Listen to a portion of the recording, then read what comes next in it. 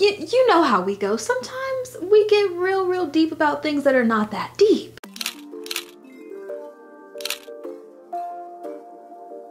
Well, what is up, you guys? It's me, Gaylyn Lareese, and welcome back to another dance tips video here on my channel.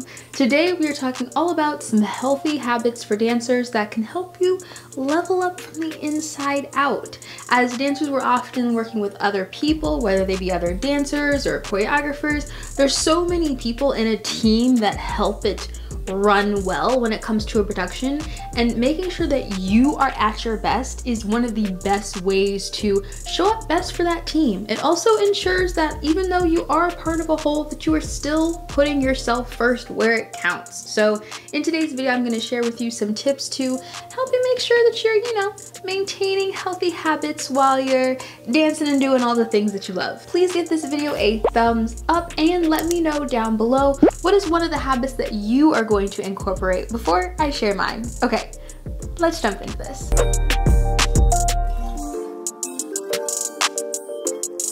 My first healthy habit that I want to encourage all dancers to adopt to level up from the inside out is to make eating explorative and fun. Dancers unfortunately have a history with food that is not so positive all the time. Creating a relationship with food that is fun and gets you excited about what things you're adding to it instead of restricting can make it so that you are actually looking at food simply as what it is. It's just food. The three things that I really focus on adding to my diet are protein, probiotics, and fiber. Protein is going to help your muscles rebuild when you are dancing, so that if you maybe pull something, it heals a little bit faster, but it also helps you build that strength so that as you are dancing, you become stronger and stronger in your movement. The average woman needs to eat roughly 46 grams of protein a day, and the average man roughly 52 grams. And a chicken leg has only like 12 grams. You have to eat a lot of protein in a day. It's really hard to reach your protein intake, but trying different things like incorporating a supplement. I like the Orgain organic protein powder. I'll link that down below if you want to try that. But I like incorporating that into a smoothie in the morning or an iced coffee frappuccino that I like to make, so that I automatically get, I think, 21 grams in one serving, which is 2 scoops of the powder. So it already gets me halfway there when I start my day. Other foods that contain protein are eggs and yogurt and beans, lentils. I love a good bean. I love beans. So think about incorporating those more into your diet. Probiotics, for me, I've included them mainly because I have a lot of food allergies, and food allergy issues can really get in the way of pretty much everything. So having probiotics helps include bacteria that are in your gut that kind of help your body fight off different allergens and help strengthen your immune system. So if you have not added probiotics, I highly suggest you do. A simple way of doing that is just to eat Greek yogurt in the morning. I, for a while, wasn't eating Greek yogurt because I wanted to stay away from dairy, and I don't think anything's wrong with that. If that's something that you're doing, that's totally fine, because I did that for about 2 years. But I did find that because of me not eating something like that regularly, I was having more and more allergy issues, having to take Benadryl all the time, and it was just such a headache. And I have seen some improvement since introducing that back into my diet. So yogurt is a really easy way to get probiotics. Another way is to get it through a supplement. No, this video is not sponsored. I'm not mentioning no supplements. Or you can even get it from different fermented foods like kimchi or pickles. Pickles that are prepared fermented, not with vinegar. The third thing that you want to include is fiber. For me, fiber has been very important because it helps me just keep bloating down. It's very hard to dance and feel your best when your body's super bloated, and if you are a person who menstruates, you understand that it comes at the worst time, and then you start feeling like, oh my god, I look so ugly, and it's like, you're not ugly, you're just bloated, and your mind's going through a different hormonal change. And so sometimes just making sure that you're eating enough fiber can help you be more regular, but also help calm that bloating down a bit. My second healthy habit is to prioritize good sleep hygiene. Now, in the world of psychology, sleep hygiene is referred to as having both a bedroom environment and daily routines that promote consistent, uninterrupted sleep. This means that it's not only important for you to go to sleep at a certain time, but it's also just as important to make sure when you are asleep that you stay asleep and that you get some really good hours in there of REM sleep. Something that I am always having to remind myself is that my output needs to be matched by my recovery, and a lot of recovery has to do with sleep. As you guys probably know, having good sleep helps your brain operate better, it helps your mood improve, and it helps your actual physical health, not only in how you look on the outside, but how your organs are working on the inside. And if you are not prioritizing that good restful sleep, then you're gonna be missing out on some of the best dancing you've ever done. To practice good sleep hygiene, try going to bed at the same time every day if you can. Now, obviously, if you're in late rehearsals or something like that, that might be something that's a little bit harder to do. Something that I do when I know I'm gonna be out late dancing is I make sure that I eat before I go to a late dance rehearsal or a late class so that I'm not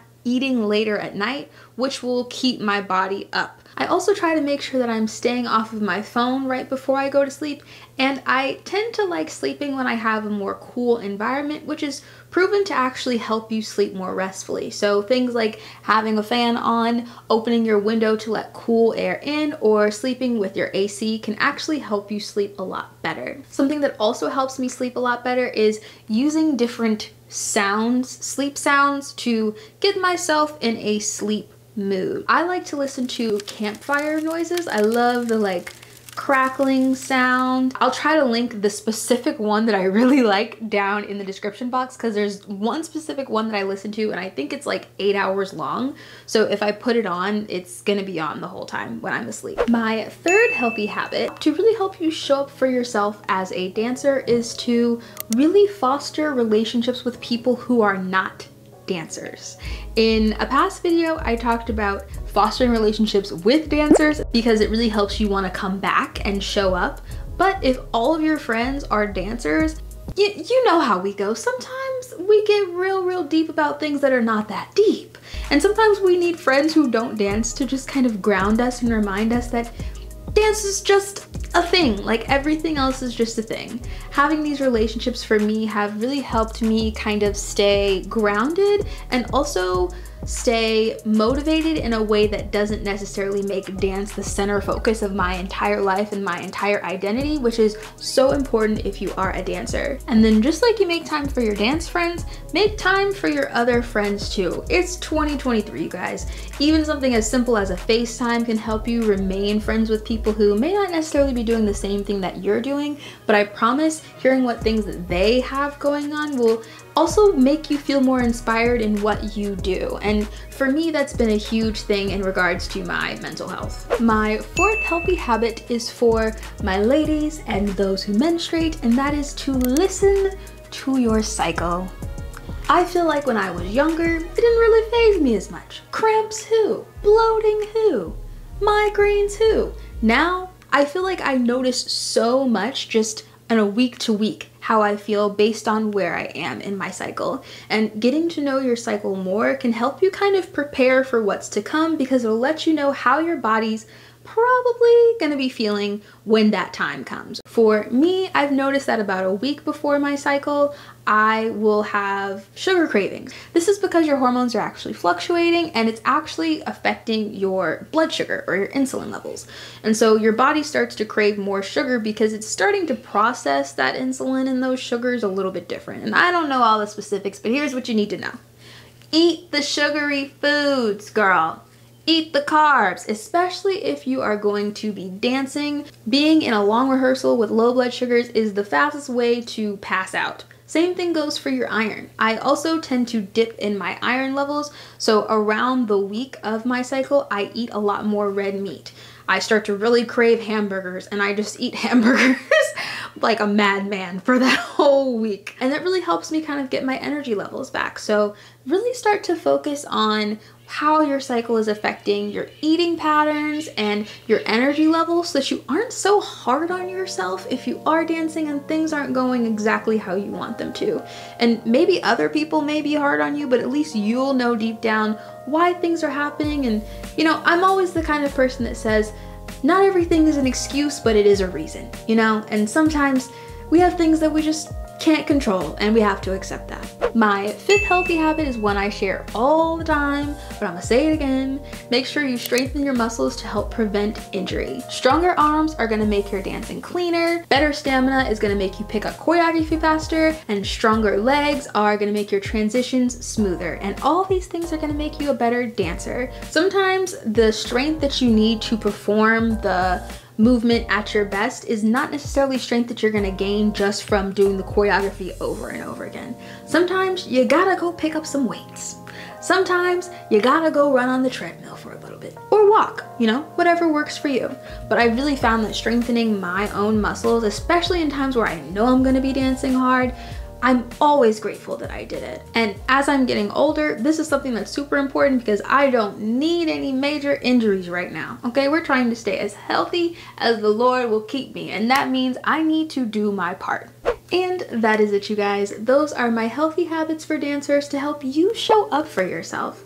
I know that sometimes as a dancer, what other people think of us can feel like it's the most important thing, but it's really not. You are beautiful just the way that you are. You give so much to the room when you walk into it, and for you to feel that confidence in yourself, you gotta start with what you're telling yourself, what you're feeding yourself, and how you're treating yourself. If you enjoyed this video, please go ahead and give it a thumbs up and let me know down in the comments below, what healthy habits are you including in your life as a dancer? Doesn't have to be one that I mentioned. I'd love to hear it from you guys. And I'll see you in my next video next weekend.